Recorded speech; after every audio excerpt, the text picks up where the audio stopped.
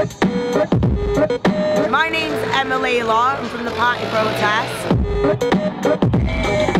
Well, it's been here since Friday the 2nd, and this is basically, it's been for we've had a young generation come to a protest rather than an older generation. And that's the whole point of this type of protest. It's for everyone, it's against austerity, and it's basically for the people. And the police and the GMP have come in to Piccadilly Gardens and took all the equipment. They've also took a generator that was generating the homeless kitchen tonight. So now we haven't got any food for the homeless tonight because we haven't got a way to cook it. I'm the person who's in charge and I haven't been served with anything.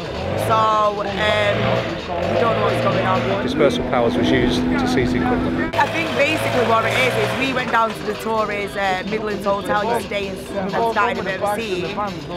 Some of the equipment got seized from there, and then it seems like it's kind of happened here as well. It came in earlier this year, I think. Yeah, it's part of the public space.